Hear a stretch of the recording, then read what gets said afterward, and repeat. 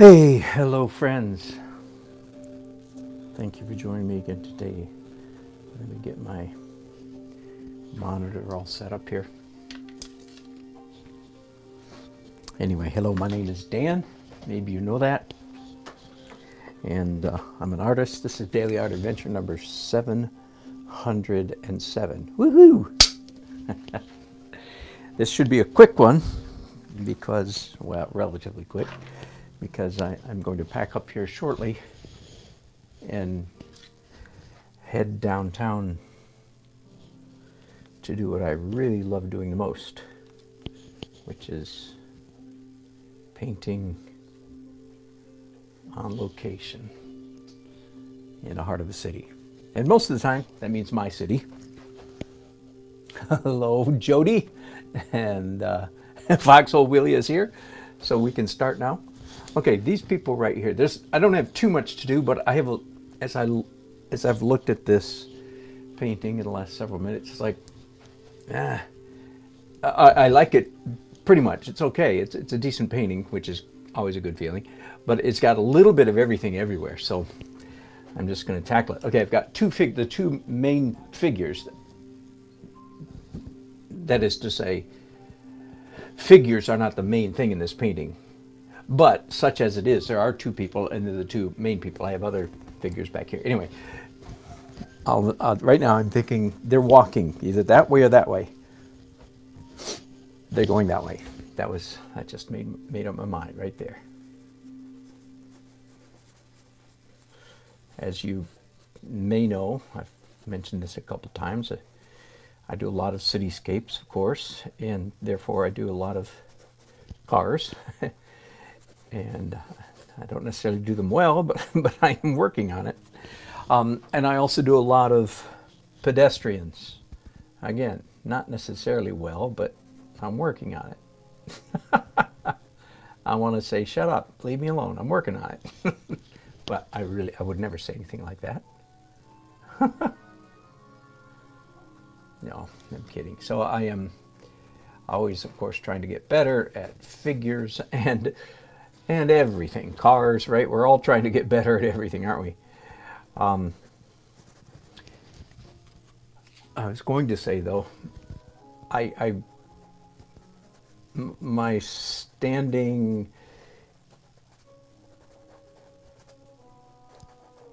process, what's the word? That's not the word. Practice. That's the word I'm looking for. Standard practice is to have people in pairs. Just, and unless you're making a statement, which is okay sometimes. I remember one time I did a painting of inside Duke Chapel, which is a huge, Gothic. It's a little bit of Europe dropped into Durham, North Carolina, 35 miles from here.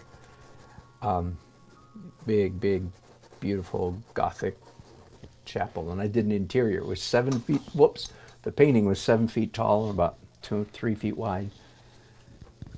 Nice painting. You can still see it, I think, now that I think about it. Wait a minute. Maybe it's not there. Anyway.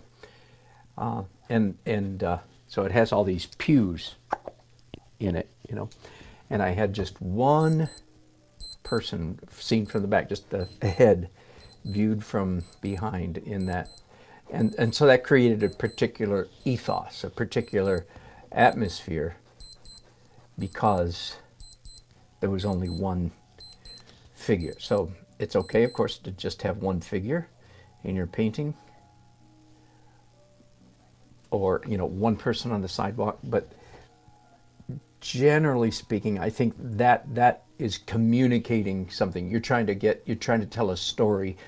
Whereas if you have two people, you're not telling a story.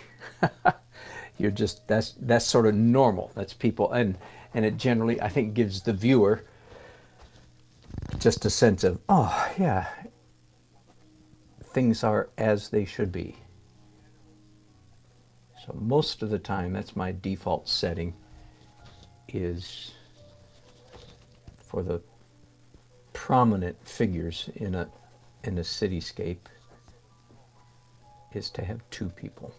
Although here I've got a whole bunch of people back here, which I just kind of like 1, 2, 3, 4, 5, 6, 7, 8, 9, maybe 10, 9, 10, 11.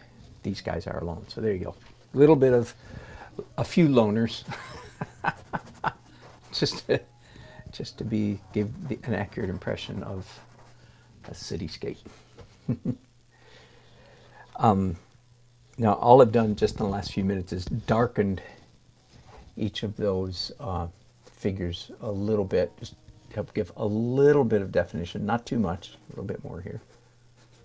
And I'll come back in a minute and define them, again, not by painting the figures, but by painting the background behind them, which, as you know, I contend is a very good habit. Anytime you can paint something, not by painting it, but by painting around it, do that. Negative painting is far more, far might be overstated, negative, but I'll finish it. Negative painting is far more intriguing and interesting than positive painting. That is to say, don't paint the object, define the object by painting the stuff around it. All right, I have stated that many times, so I won't belabor the point. Now, I have printed out, right before I started this broadcast, I printed out a couple of references for me. One is, I went back to my file on my computer and printed, hang on, I've got a piece of paper here. I want to cut off a bunch of the excess so that I can tape this photograph fairly close to my subject. There we go. All right, so there's a picture of the tree, I don't just want to paint any old tree. By the way, that is, I'm teaching a class this November. Well, I'm actually teaching it twice. Once at Jerry's Artorama, our local art supply store here in Raleigh. And then I'm teaching it again at Art of the Carolinas. I just looked online a little while ago, and sorry to tell you, but the class at Art of the Carolinas is sold out. How to paint trees. I'm really looking forward to that. Historically, frankly, I have frowned on, forgive me for frowning, I've sort of frowned on those kinds of classes. Let me give you a more extreme example. Like a class that is titled How to Paint Birdhouses, for instance. I don't mean you've got a birdhouse and you're painting it. I mean how to paint a picture of a birdhouse, that kind of thing. Generally, that's an extreme example. How to paint lighthouses, or a lighthouse. Now, anyway, because generally, but anyway, I have caved into pressure. How to paint trees, I feel like, is such a wide need. My impression, and my impression is correct, my impression is that most entry-level painters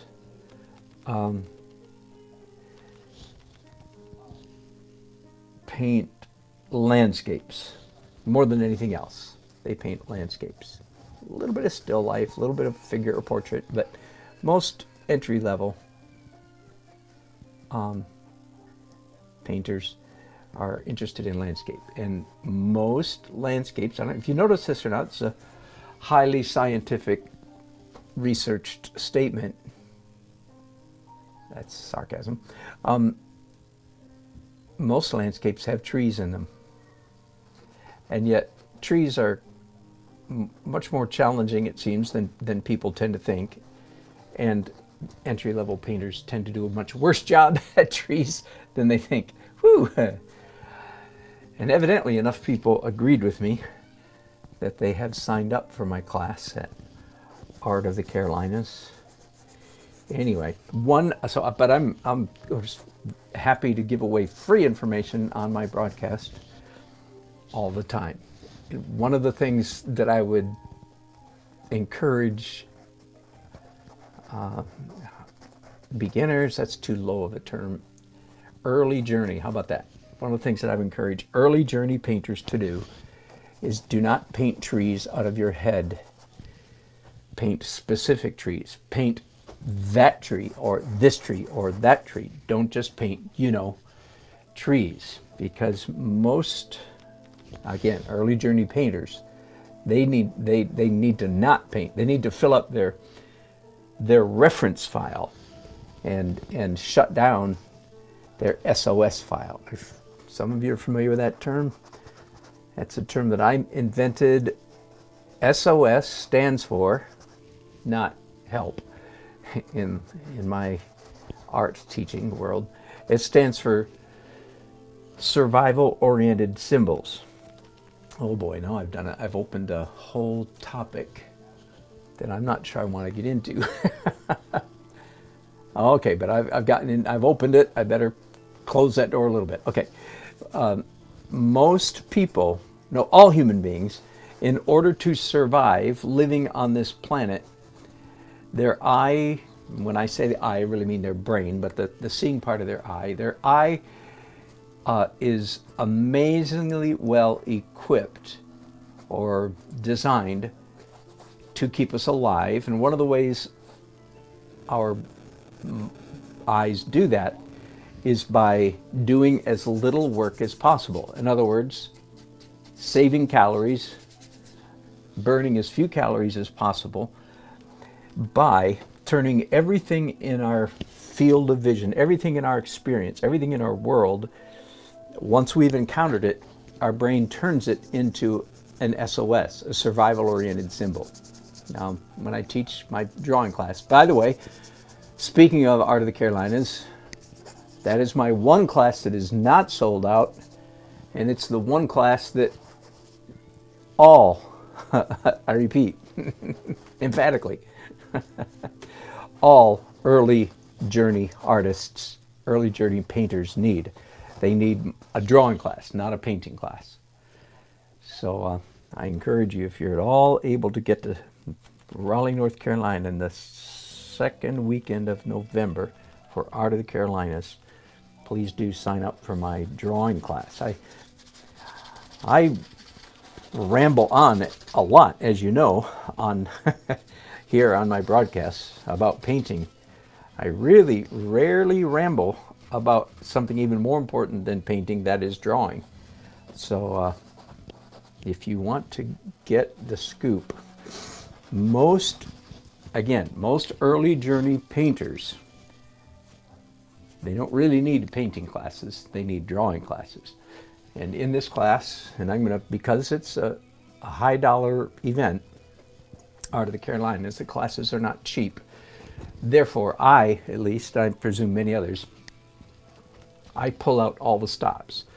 I will have handouts and outlines and visual aids and really work on my presentation to give you the best possible. I'm calling it, this is going to be the best drawing class I've ever done. So if you would like to sign up for that, please do so. There's still a lot of empty seats in that class. I think sometimes people resist drawing classes because drawing just isn't as sexy in their mind as painting. They want to paint. And yet, in order to be a good painter, you really need to draw. And most of your mistakes, early journey people, most of your mistakes are drawing mistakes.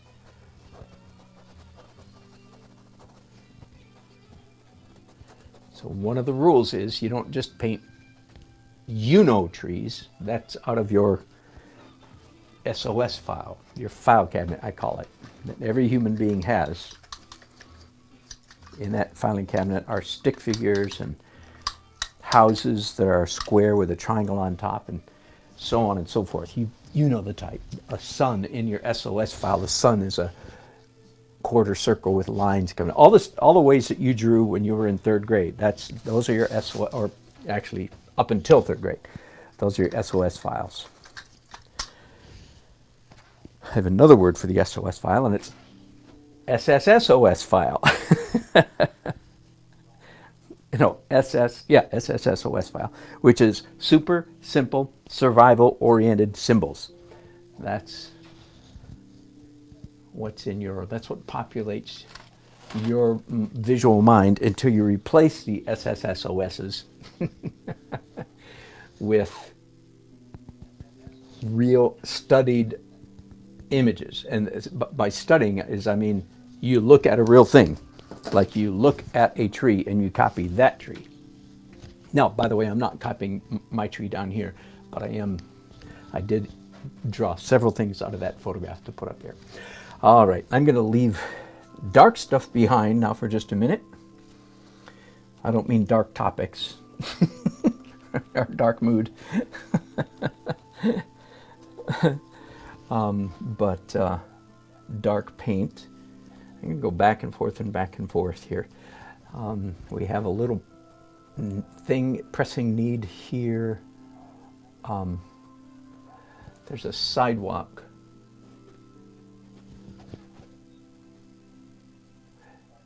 There's a little, one of those, about a 12-inch high iron fence. I guess you'd call it a fence. Railing? I'm not sure. Right along the edge of this park. This park, and if you can go back if you missed it and watch me start this painting on location downtown, in downtown Raleigh last Wednesday, I believe. So I don't know which daily art adventure it was, but it was plein air painting in a park is probably what it was called. Anyway, there's a little fence down here. Fence, yeah, little iron thing. So that's what these lines are. Let me zoom in so you guys can see a little bit better here. And then there's sidewalk on the other side of the fence, and then beyond the sidewalk, of course, is the street. So one of the things here I've got is it looks like this car is parked on the sidewalk, and that's because some of the tire marks come below this line right here. So I have several little things I need to fix here. Not the least of which is the sidewalk, of course, being cement or concrete, is supposed to be a lighter, brighter color, a lighter shade, lighter value than the street beyond. So I need a little demarcation, and of course here I'm getting the opportunity to negative paint, reverse paint, negative paint the iron fence.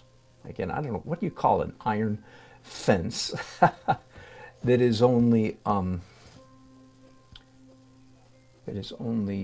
12 inches tall? Barrier, I'm not sure. There, just like that, I pushed that car off the sidewalk. Isn't that a relief? Didn't hurt my back or anything.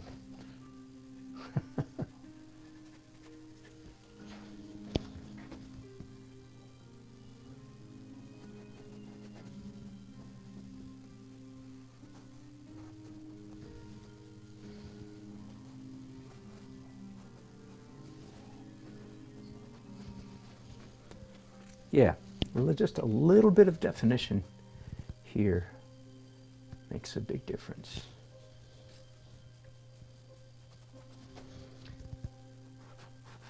I decided when I was downtown, when I started this painting last week, I'm almost looking at these buildings straight on, but not quite.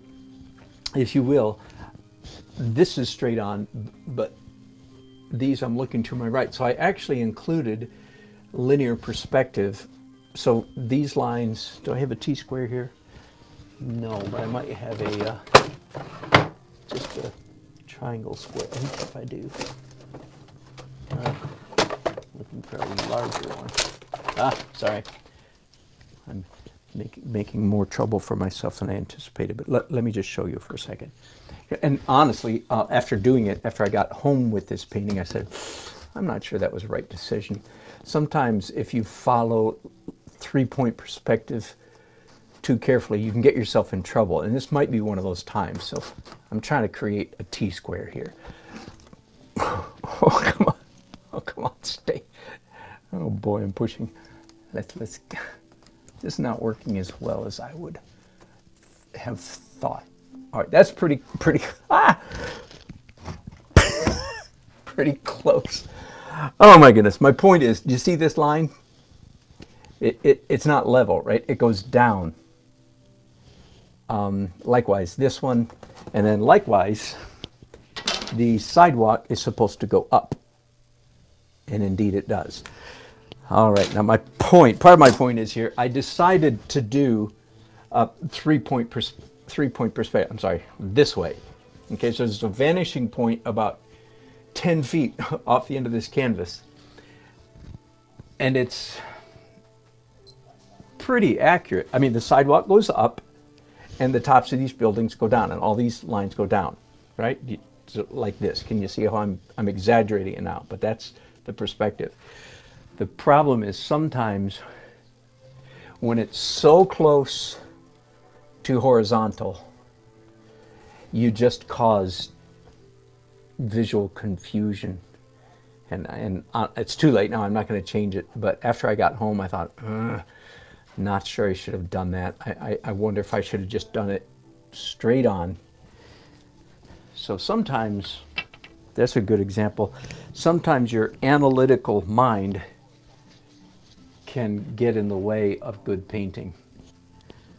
I'm not sure that I should have done that. Anyway, but it's done. I'm going to leave it. It's still mildly, not disturbing, but anyway. I think if I had to do it again, I wouldn't. I would just do it straight on because it's just too close. And was it Susan who sent me I've mentioned it a couple times, an excellent YouTube video on, I might, if I can find it, I'll post it again because it was very good. The teacher talked about something, I think he called it perceptive perspective. That might not have been the word, but that was the concept. And I've never heard anybody else, so to speak, talk about that or label it, but it's something that I've been aware of for years. So I was glad to hear somebody else describe it and give it a name. There are times when literal, accurate three-point perspective is not your friend. There are times when you need to do, if you will, the impression of three-point perspective. And that's all I'm going to say about that, at least for now. I'm doing a hint of flesh tone right now.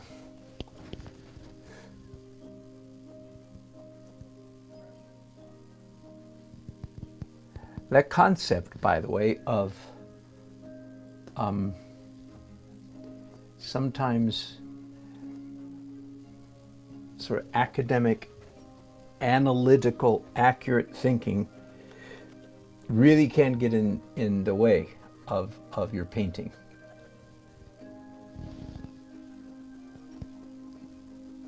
Overthinking, because so what is the better way? The answer is we actually always paint with our eyes.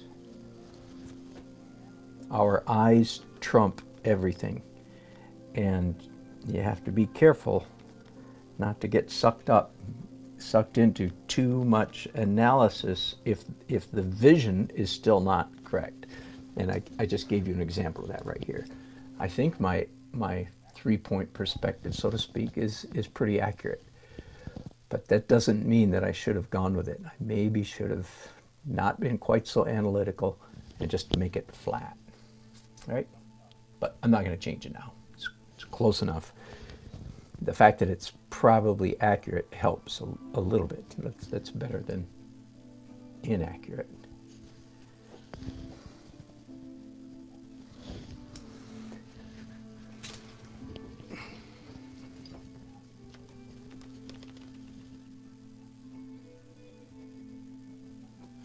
Back to my practice, I mentioned the other day when I was working on this window about highly repeated or repetitive or repetitious motif, if there's any, and it happens in architecture a lot, if there's any shape, line that is repeated several times in a painting, like in this case, the mullions, they're called, the mullions in the windows, then you need to come up with several different techniques for rendering that repetition. Otherwise your painting looks dull, boring, repetitious. So I've done some with a brush, some with a palette knife, some with negative painting, painting the dark in between the light. And that's just me scribbling. Originally I had the lights like this. I had the lights on in these two windows, and then upon further reflection I changed my mind. All right, gonna leave that for now. Let's go somewhere else. I quite like the energy in all of these walls. Let me show you the photograph that again, it's essentially the one that I'm working from there. Okay. Evening. It started out as a late afternoon painting, early evening, ended up as a mid-evening, I guess I'd say. It got dark. The painting got darker, and that's a dangerous thing. You know, you don't want to follow the light. You don't want to start a painting thinking it's one time a day, and then as the light changes in front of you, what I call chase the light. You change the light. You don't want to do that generally. But with this painting, I knew that was a distinct possibility from the very beginning, so I let myself remain uncommitted. I didn't make any value lighting commitments until later in the evening. And as I suspected, the scene got better and better. Again, reflected somewhat in this photograph. The scene got better and better as the sun went down. All right, but I was going to say I'm quite happy with these walls, but I like the energy in them. I like all the surprising stuff, the purple, and this is a brown brick building, but it's got green and purple and yellow and red and orange in it. I like that. Same thing. This is a greenish building, but it's got orange and kind of a cranberry color and yellow and so forth. I like it, but in my opinion, it's just a little bit too much of a good thing. It's a good thing, but it's a little bit too much of a good thing. Okay, so I'm going to start with the green building over here. In reality, this building does have a slightly green cast to it, and I like the way I've treated it, but there's just a little bit too much energy. So that's an easy fix. Being very conservative or gentle, cautious, I'm going to apply little bits of translucent, in this case green, local color, the actual color of the building, on top of some of that energy. Now, given the choice, of course, I'd rather have too much energy than too little. So I want to be conservative here. I don't want to cover up all the beautiful stuff that's happening, most of which was accidental, by the way. Do you understand that? It wasn't like all pre-planned. The way that I paint is I create a lot of intentional accidents. Bob Ross's best line is happy little accidents. So I paint in such a way that happy accidents are sure to happen, but it's not like I think ahead of time, ooh, I bet some little fuchsia, reddish, purplish would look good right there. No, I don't think that. I just take a big brush and go poosh, so that as I said, so that little accidents like that will happen. But as I said, there's a little bit too much energy, in my opinion. So I'm painting with a kind of a dull green. No, right down here is some of the worst area. It doesn't read. It hardly reads like a wall because it's so messed up. But I don't want that shade of green, that darkness of green, or that brightness of green down there. So let me mix up a darker, duller green. So going to my favorite color killer color. Did you catch that? Color killer color. A color of paint, a tube of paint. My favorite color killer tube is raw umber, which in most manufacturers, very counterintuitively, raw umber is usually darker than burnt umber. The opposite of what you would think. Usually you think if something's burnt, it gets darker. But in umber, it's usually the other way around. Not in every manufacturer, so you have to check me in that. And again, since I've mentioned this many times before, but I'll say it again, in this case, I prefer a student grade raw umber, which frankly I think is kind of hilarious. that a student grade serves me better than a high quality. And I think the reason is because with the student grade, the pigment content is low. That's one of the chief characteristics of the difference between good and cheap paint, is how much pigment is in it. So student grade usually means low pigment. And in my case, raw umber low pigment actually serves me better because I don't have to be quite as picky when I'm dipping my brush in the raw umber. I don't have to be real careful not to get too much. I can just kind of take a mad a mad swipe at my pile of raw umber, and it's good enough. You do not have to do that like I do, but I'm just telling you what works for me.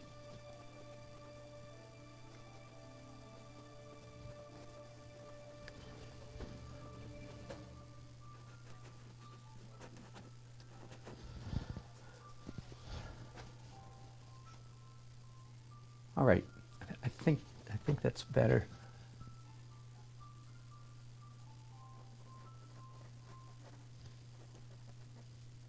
Again, see, you're defining that window, the window ledge, the window sill even, not by painting the windowsill, but by painting up to it, painting around it.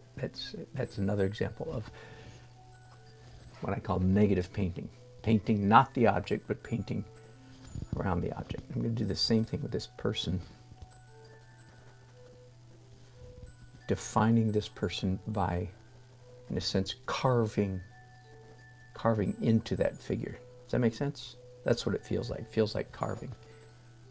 And I don't know if this is another person here or not. I think I'm going to leave that just vague enough that we won't be able to tell. Now I have a problem here, and it's been a problem all the way along. And that is that I've got this dark, looks like a telephone pole, but it runs into these two traffic signs, parking signs or something like that. And I just made the problem even worse. So, I can't have that, so hang on just a minute. I'm going to remove some of the green that I just put on there.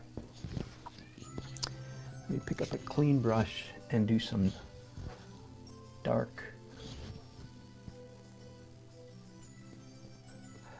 This is not a good thing to have. These are like convergent objects. They're on top of each other. Generally, I'm going to leave it, I think. No, here's what I'm going to do. I'm going to erase the light part down here. So now it looks like signs fastened to the post. There we go. That makes it work. That makes it work. See, most problems you can wiggle out of one way or the other.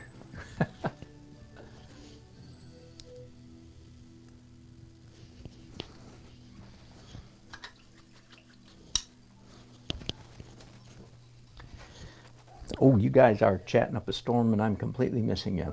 Hello, Fox. I said hi to Jody, Foxhole Willie. Hello, Warren Moses. Good to have you around. Oh, good. I'm glad the camera's working today. Hello, Susan. Good to have you back. Standard ordinary scenes. That's good. That could mean that. Hello, Karen. Yes, a lot of SSSOSs. Beach Life. Welcome. That's a new name to me. I'm glad you're here. A long-time follower, but Miss Mott. Oh, good. Glad to have you on board for the live one. Oh, yeah, Warren. That's a good idea. I should call that instead of a railing. There we go. Thank you. I knew there was a better name than fence. Yeah, an iron railing, just about 1 foot off the ground, off the ground over there. Thank you. Railing's the word I was looking for. Kind of dumb, huh? Don't bother me. I'm painting.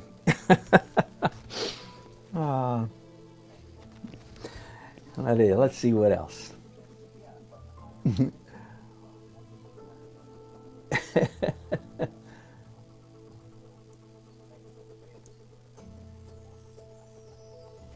Jody, I'm glad you like this. Yes, Susan. Yeah, whose idea was that? Let's have a little 12-inch high fence so that people can trip over it in the dark after they've drunk a little bit too much across the street. Yeah, that's the ticket. I agree with you. What design committee? Maybe it was a committee. Maybe that was the problem. Designed by committee.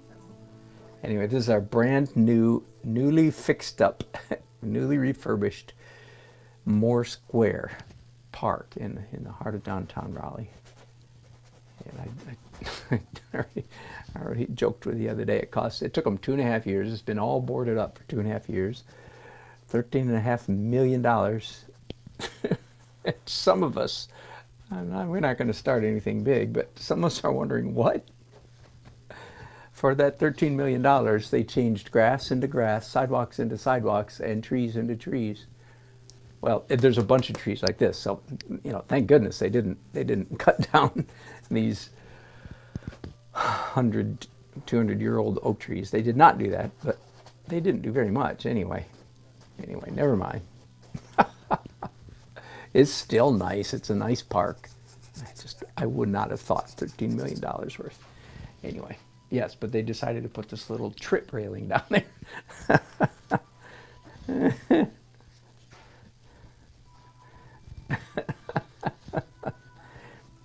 Maybe they thought, I know, people are going to go into all these bars and drink too much, and we want to keep those people from driving. So we'll put up a little trip rail so that on the way to their car, they'll fall down, bloody their nose, get called by an ambulance, and go to the hospital, and that'll keep them from driving. What do you think? Is that the plan? Is that what they thought? That's the ticket. Kind of like a Barney Fife mentality.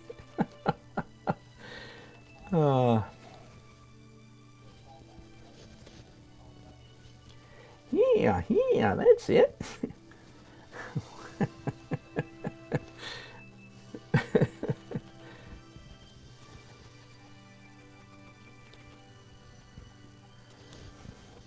All right, I'm my street now. Finally, we did a little bit of work on the street and define the trip rail a little bit more by painting around it again. Whenever possible, try to define objects, not by painting the objects, but by painting around them whenever possible. And by the way, that of course, that whole practice is standard operating procedure for watercolor painters, right? That's what real watercolor painters, they're doing that all the time.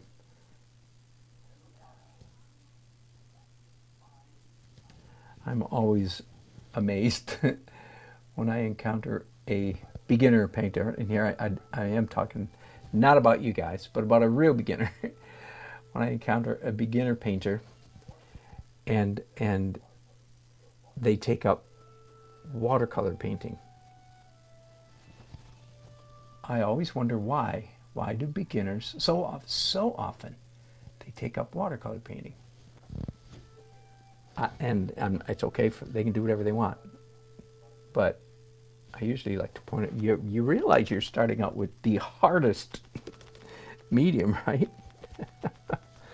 Then some of them graduate to acrylics, and then I still want to say, you understand that oils are a lot easier than acrylics, right? And they still don't believe me. Anyway. I didn't do my first oil painting. I don't know if you've heard me share this before. I mean, other than when I was a kid. My dad was an oil painter, so I played around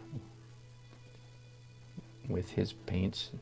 Oh, he gave me some of my own, you know, when I was 12 years old or something. But other than that, I didn't really do any oil painting. Essentially till I was in my mid-40s. Yeah, 45 years old, I think. I remember, honestly, it was so recently. That's only 20 years ago. Yuck, yuck. I remember being surprised at how sticky oil paint was. It's like, wow, that's going to take some getting used to, I thought. But I guess I got used to it pretty quickly. But yeah, as a watercolorist, they seemed really sticky to me. They don't seem sticky anymore. I'm quite used to it. But why was I telling you that? Oh yeah, I know what it was. I was going to say when I did my first oil painting, which of course were just little practice study things, other than the fact that paint was sticky. Other than that, I was astounded that oil painting was so easy. It's like, it felt like, why didn't anybody ever tell me oil painting is the easiest medium in the world? And that's what scaredy cats, not scaredy cats, scaredy cat. That's even worse than being a scaredy cat. It's being a scaredy cat. Scaredy cat painters that don't want to paint with oils because they're afraid of the word oil. And they think that acrylics are easier because water comes out of the tap. That's why a lot of people start with acrylics. But anyway, they don't know that, again, they're doing a lot harder than it needs to be. I'll do something easy, do oil painting. So I'm an oil painter not because I'm a show-off, because I'm a lazy. There's only a grain of truth there. As I like to say, a raisin of truth inside a watermelon of folly. A lot of things in life are like that. Yeah, there's a grain of truth in there. Yeah, but it's inside a bucket of folly if you stick with a grain of sand. Anyway, it's too early in the day to start getting philosophical, so I'll just let that just stop right there.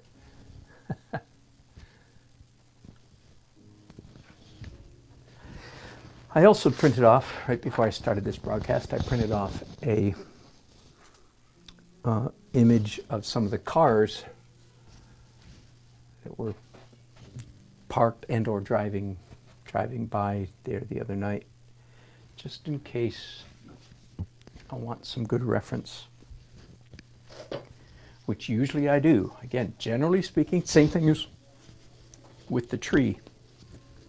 People in the early stages of their art journey, you do not want to paint, cars. No, you want to paint specific cars. Take a picture, get a picture, download a picture, whatever it is, and paint this or that car. Don't paint cars. You know what I mean by that? Just like, don't paint like Bob Ross, don't paint mountains. No, paint this or that mountain. That's how you get better at drawing. It's not by painting out of your head. Again, we've talked about that quite a bit. This notion that beginners have that painting out of your head is like some big achievement. It is not. It's the very opposite of that. Painting out of your head is lazy. Mentally lazy. That's why it's so easy to do. And as I like to joke, I'm using, of course, analogous language, but if you paint out of your head shrinks. Of course, I don't mean that literally. Duh. But if you paint out of your head shrinks. Stuff coming out of your head, therefore your head gets smaller. And again, I do not mean that literally, but it is figuratively, it is true. When you draw or paint out of your head, what you don't realize, till it's too late, what you don't realize early on is that you're actually painting the same tree or the same 10 trees even over and over, the same 10 cars over and over, and redundancy and boringness, not believable. Again, even in recent years, I've come to think that that is one of the things that has separated even me from the masters that I admire, is they have studied things, the objects, have studied them more carefully and longer sometimes than I have. And I look at their stuff and say, oh, you know what? I should pay closer attention to what cars look like, what trees look like, what iron railing looks like. I should pay more attention to what human figures, to what building, everything. I should pay more attention. Now, that does not translate into a fastidious hyper-realism. Again, one of my new heroes is Christian Hook, that one of you introduced me to. Look him up. Crazy. One of those young men that kind of makes you sick. At least if somebody's that good, they should have the decency to be as old as Richard Schmid. Thank you, Richard. At least you're old. Don't do this Christian Hook thing and, you know, crash the party at age 30 or whatever. I don't know, he's 40 something now, but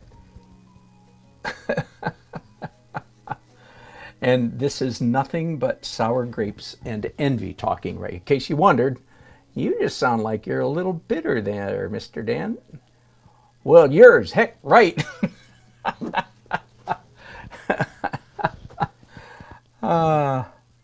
But no, not, honestly. Okay, now honestly, no, not really. I love, and I mean this absolutely seriously, I love people to be better than me. Love people to be better than me. In fact, let me let you in little.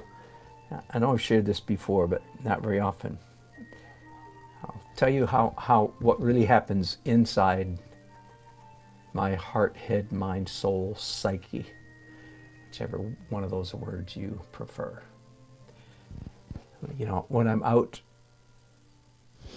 in the world somewhere or online and somebody says, "Ooh, so and so is an artist," or they'll tell me the name of some artist that they just love.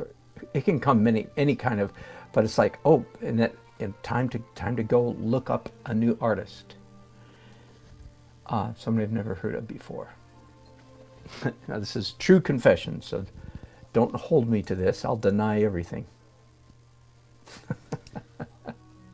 I heard you say once, and I'll say, "Nuh-uh." So as I grab my phone, say, the most typical way of researching some artist you've never heard of, as I'm looking them up, or if I'm walking into a gallery or a studio or something, somebody says, "Oh man, this person, they're a great artist." The dark side of me, yes, I do have a dark side. We all do. I try to stomp that sucker down, but sometimes the dark side raises its ugly head. The dark side of me is saying, "Oh man, I hope they're not better than me." And the English major inside me says, "You're so stupid. It's I. Hope they're not better than I." Okay, got that out of the way. Anyway, so I'm thinking, man, I hope they're not better than I am. And then I pull up their stuff, or I open the door to the gallery or the studio, whatever it is, and get this. If in fact they're not all that good, the real side of me then kicks in and I feel bad. I would rather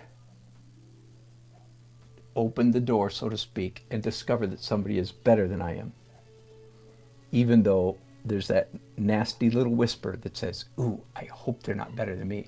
But my true self, which always kicks in, whew, thank goodness, the true self always kicks in and go, oh, darn, I wish they were better than me. And my inner grammarian says, you mean better than I? And I say, shut up.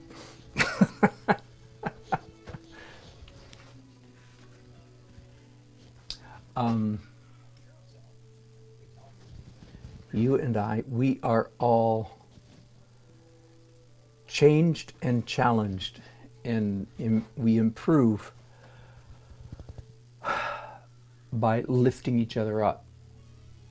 I know this is, some of you can't wrap your mind around this, but this is where I live. I seriously, and it sounds like I'm being funny or something, but nope, I'm not funny at all.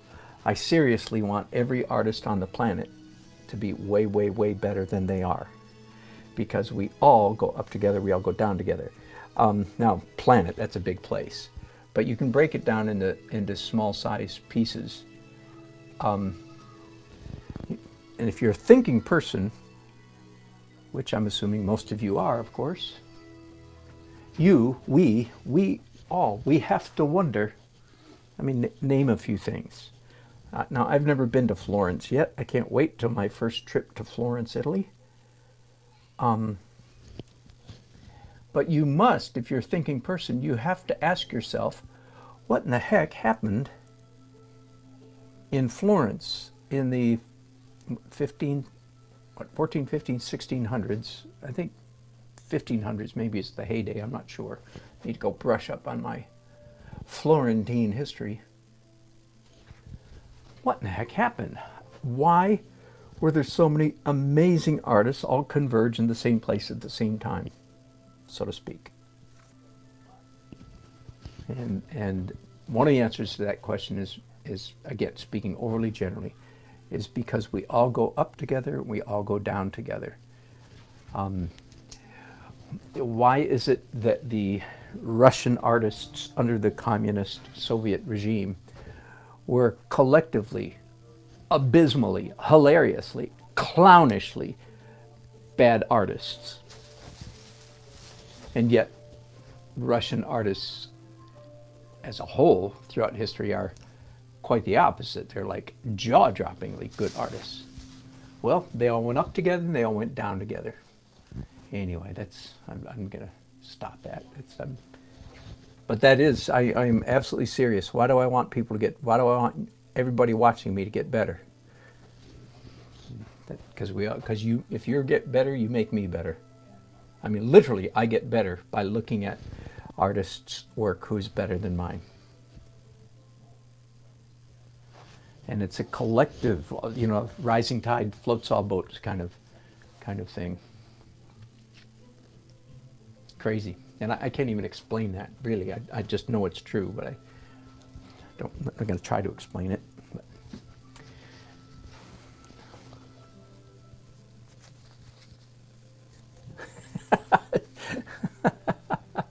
Hello, Uncle 60. Okay, I'm missing a bunch of chats. Let's back up here.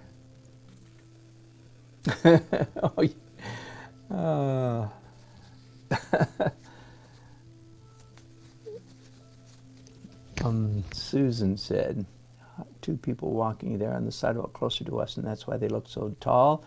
If they should be more in focus. These, oh yes, yes, yes. No, they're not. They are not in focus yet.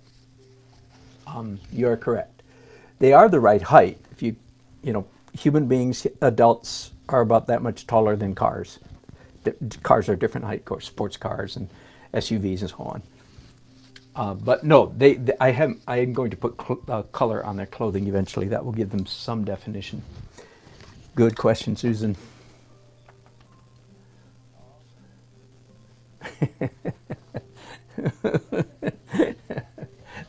Mr. Rogers painting.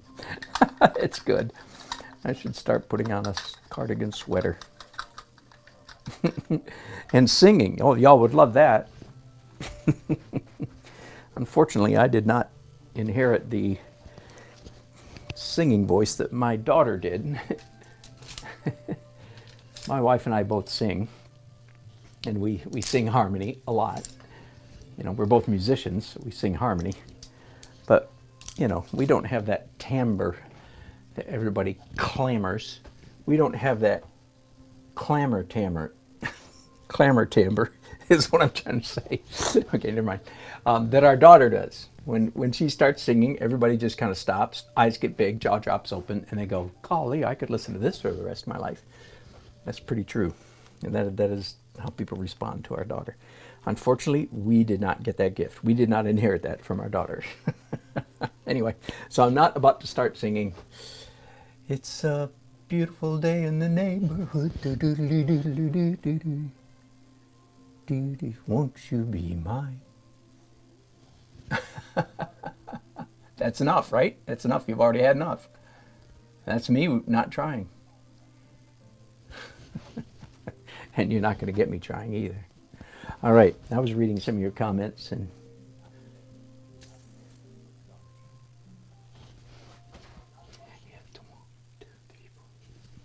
testing my... Susan says, I can't paint on my head. Sadly, nothing there. Yuck, yuck, yuck. I don't believe that for a minute, but yeah, good. Don't paint on your head anyway.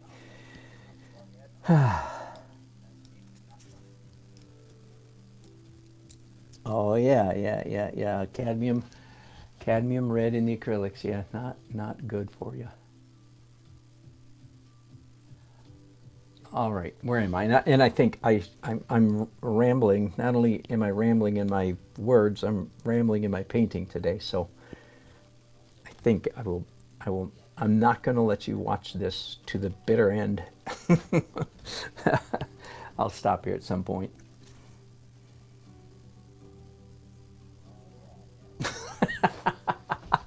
Jerry's Arts Aroma, Uncle 60. They were such great artists because they had Jerry's Arts Aroma. That's good. I'll pass that on and pretend it's mine. Pretend it's my joke. Okay. How long should I put a skirt on this woman? I don't know about that. But yeah, here's another person with a hint of red.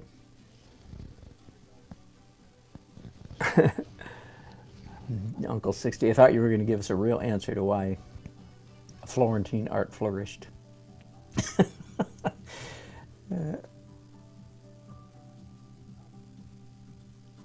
Jody makes a good point. Jody makes a good point, like about being therapeutic to paint from the heart. Okay, yeah. You're right. Good. Let's back up. I'm being a little bit harsh. There is a place and a time.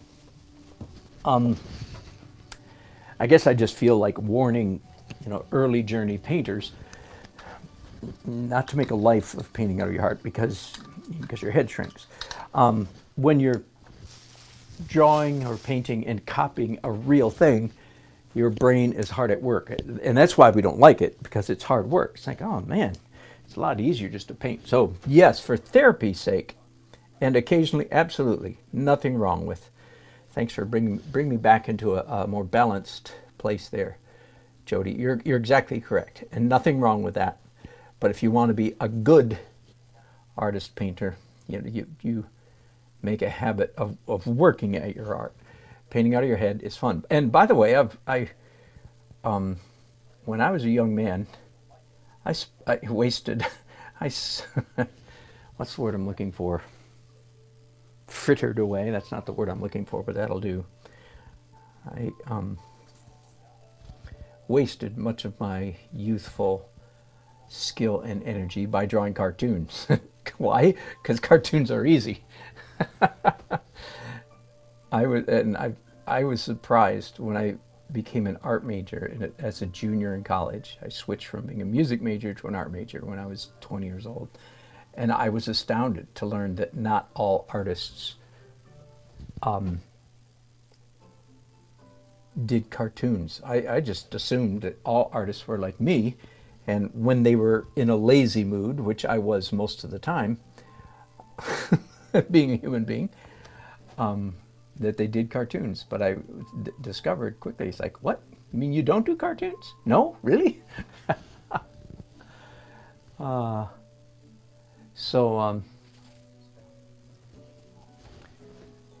And then when I was for many years a freelance illustrator, some of my main work was as a cartoonist. I said before, 30 years ago, I was slightly known around the country as a cartoonist. Isn't that seems funny to me now? Of course, and it's funny that funny cartoons are funny, and my cartoons truly are funny, and at least I think they are.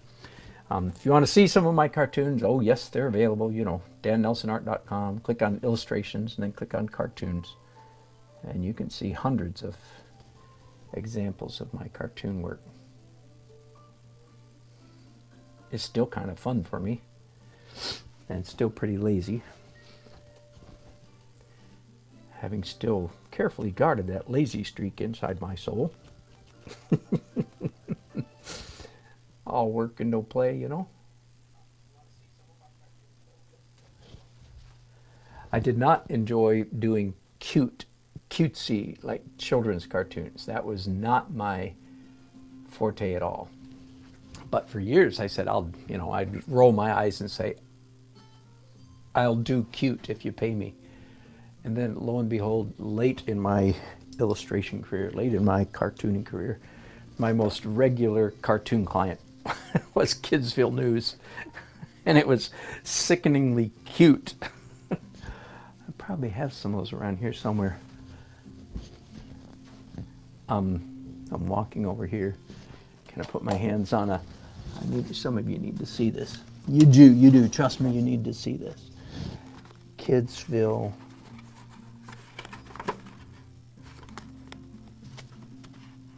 Oh, I don't have any color stuff here. Again, you can look at it in my on my website. Okay, so this is as close as I've ever come to doing a comic strip. These were called, so Truman is the name of the mascot. He's a dragon that I, of course, developed.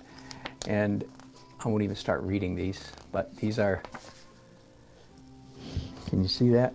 Isn't that cute? So cute little kids, see cute little kids. And now I did enjoy these because I think they're funny. Of course, you know, don't ask me if they're funny. And I don't own any of these because I did them as work for hire. So I cannot publish my own. Anyway, I have scores, not hundreds, but I have scores of things. So that's Truman.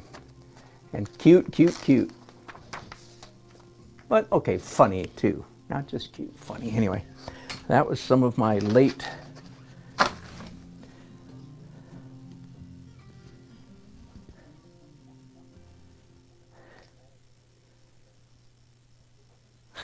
sorry, I'm reading one of my cartoons. I haven't seen it in 15 years. That's pretty funny. Anyway, there. You just never know what's going to happen on my broadcast, do you? I've been working on those figures a little bit. They're not done when I put the color on them, by the way. Typically, the very last thing that I'll do on figures like this is negative paint them. Duh? Surprise? No. Good. But as is often the case, if there is a most prominent female figure in the painting, then I'll put her in red. I'm not sure why. There's not any secret message. It's just, I think it's just a visual, artistic.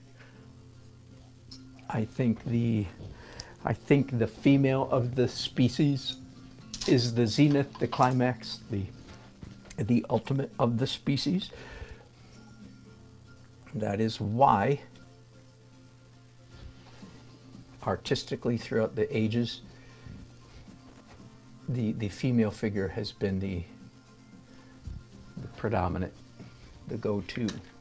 Male too, less so in our culture than in years previous. But anyway, so the female is the primary, and the red is a color that attracts itself, that attracts attention to itself, I mean to say.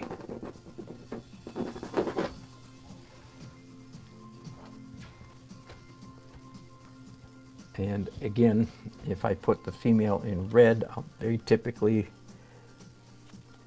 put a male in blue. I've got a dull purple here on my brushes. And so I've got all these people back here that need, right now they're just black, or not black, but they're dark silhouettes, blobs. And if I put a little bit of color on them, they take on much more corporeal, much more presence.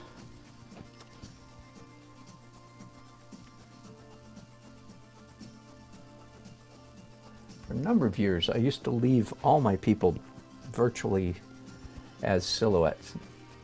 Don't know why I thought that was a good idea. Boy, have I grown out of that in the last 5 or 6 years or more.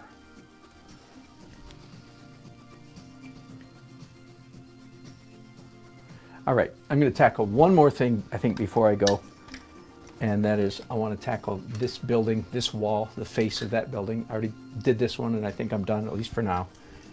And again, I like the energy, so I'm going to zoom in here a little bit more. I like the energy in this wall, but it's a little bit too much of a good thing. It's not quite holding the illusion of plane, P-L-A-N-E, of a plane, quite as much as I would like. Now, let me point out quickly, I very much do like the fact that it goes from light to dark. In fact, I've made some of you, this would be a good time to repeat that. Any of you who are ever going to paint landscapes with a building or a flat plane in it, okay, whether that's the half dome in Yosemite, or whether it's what I was doing a couple weeks ago, a caboose sitting at the end of it, whatever, a flat plane, typically a building, all right? Here's what I want you to do. Because I'm being facetious, of course. I shouldn't tell you I'm facetious before I tell you what I'm going to tell you. All right, hold up your right hand. Put your left hand on something sacred, your heart, or your paint palette, if it's nearby. And repeat after me. I do solemnly swear. And why you have to do this with a Massachusetts accent, I haven't got the foggiest idea. But to do it right, you do. I do solemnly swear that I will never again paint a flat plane that is not bisected by a shadow, usually cast at an angle. All right, did you get that? Let me repeat it. I do solemnly swear. This will make you a better artist. I do solemnly swear that I will never again paint like a side of a building. And why am I making you do this? Because this is what I have done. I will never paint the side of a building again that is not bisected by a strong single shadow, usually at an angle. Now this, and that's what I'm doing here. The building goes from light to dark, shadow, usually at an angle. So right now, it's kind of obscured by this tree. And I'm going to work on that a little bit, by the way. Now, of course, I'm being almost facetious, except that I'm serious. Almost facetious, but I really mean it. Oh,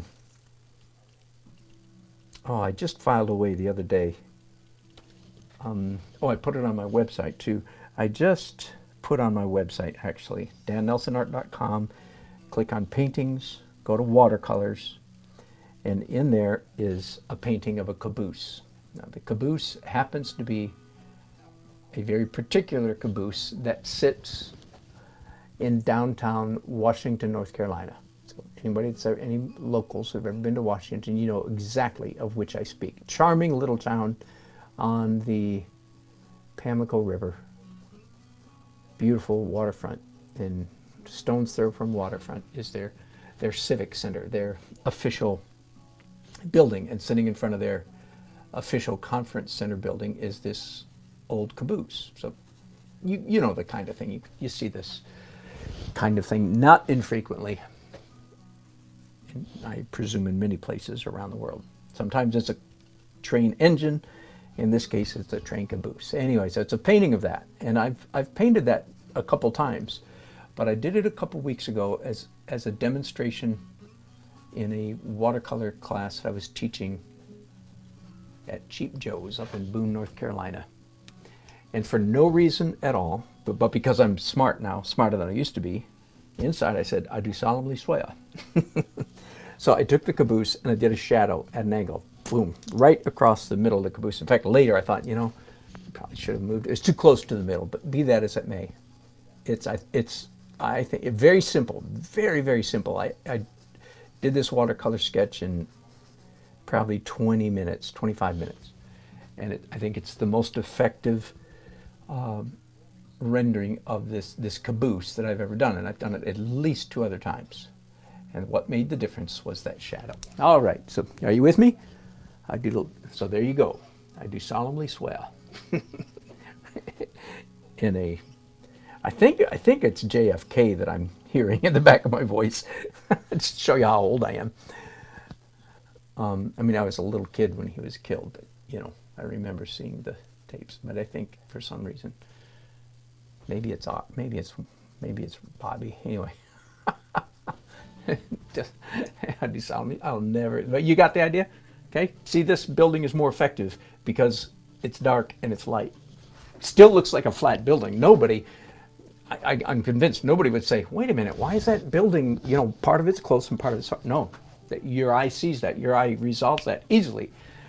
This building, it's dark down here, but it's covered up so much by the tree, and it's dark over here. I can't, you know, should have put a line there? Maybe, but no, I'm not going to. This will take care of it in this painting. Get it? There you go. So that right there was possibly worth the price of admission. How much did you guys pay to get in here anyway? Well, Uncle 60, you don't count. Uncle 60 does pay on a regular basis, and I appreciate it. And also, I got a payment from Jason just yesterday on PayPal. Thank you, Jason. And the rest of you, if you feel so inspired to follow suit, please do so. I'll keep doing it whether you pay me or not, but it's more fun if you do. Anyway, how much did you pay to get in here? The answer is, of course, nothing, but that little tip right there about painting flat planes in landscape, most often a building. All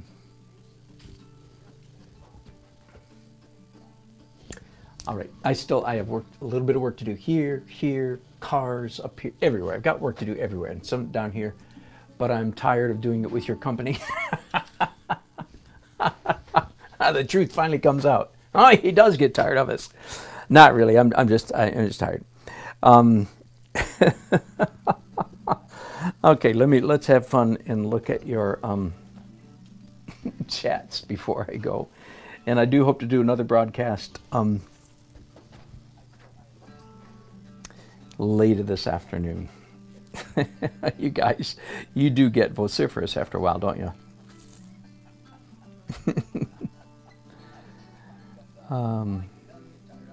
Oh, Jody, Susan comes back and says, more therapeutic. Oh, how about that?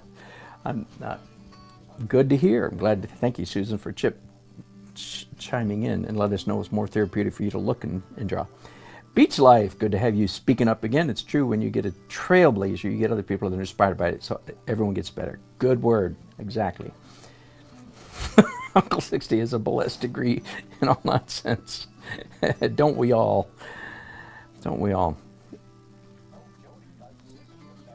A short skirt and a long jacket on that woman.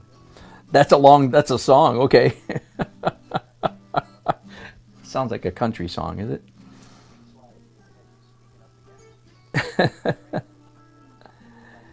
Yeah, exactly, Uncle. You can go on and on and on with this. It's not just in art, it's in music. It's like, why are Jamaicans such outrageously good sprinters? Because we all go up, we all go down. Why are so many, a ridiculous number of baseball players from Puerto Rico? That's crazy. Same reason, we all go up, we all go down. Anyway, so let's all go up. Oh, Uncle 60, good point. He asks, did I scumble? The thought crossed my mind. I thought, am I going to have to explain how this is not scumbling? Almost. Good eye. You. That's a good question. Let me zoom in here for a minute. But no, I don't think I did.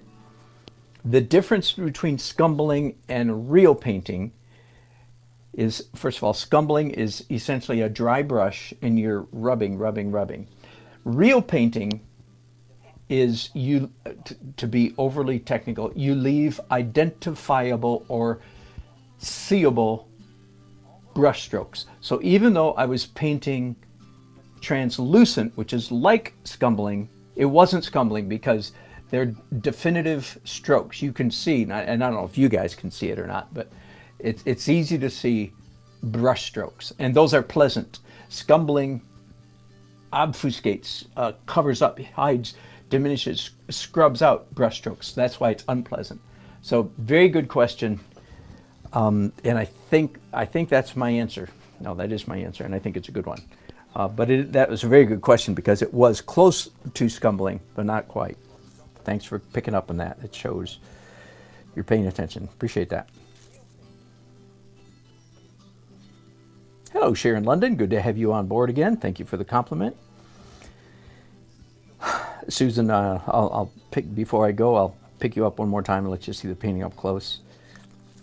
Susan said, if my kids move back to New Bern, I want to see one of your paintings in person. Oh, sweet. Glad. Susan, thanks for the encouragement. Foxhole Willie says, I was an egg when JFK was killed. Well, half of me was anyway. That's hilarious. Barbara Rudolph. Okay, good. There we go. See? I go, hope she's not better than me. I'm being silly. And then when I look her up, if she's not better than me, I go, oh, darn. I hope she is better than me. And it's not about being better. You know that. I'm being, you know what I mean? That, but, you know, I'm going to trust you. That, you know what I mean? It's not a competition. Susan, thank you. Susan paid as well. Thank you, Susan. And Foxhole Willie is allergic to country songs. That's hilarious. I used to be too, and then I took pills, drank up 6. Nah, never mind. I didn't actually hate beer, but it sounded like a good joke, and it wasn't. So never mind. I'll leave it. Usually I say I took pills and got over it, but okay. This woman's head needs just a little bit of work, and maybe more than that. How about putting her hand down there?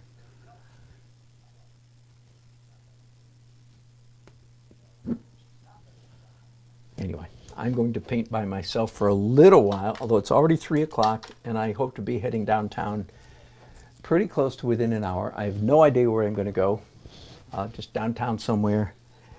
Whoops, sorry, hang on. How do you like this? Nice shot of my office, huh? We can hear him talking, but we don't know where he is.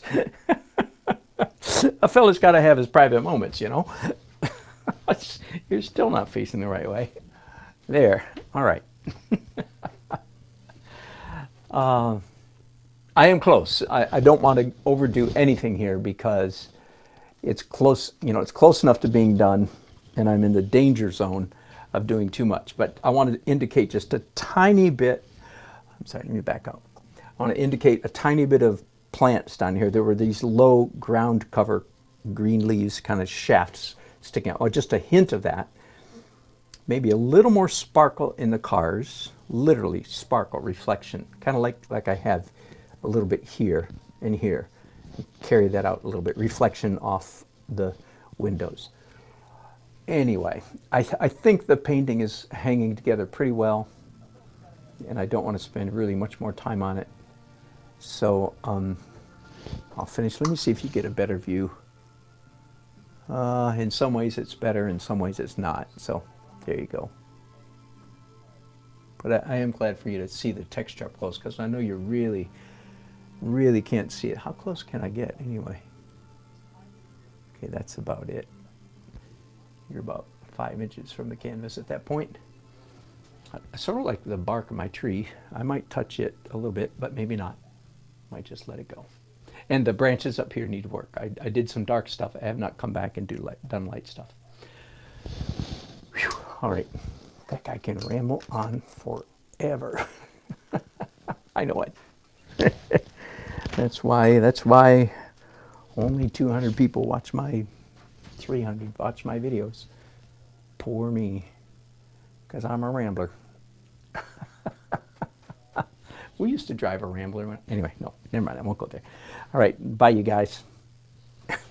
Hope to see you later. Bye-bye.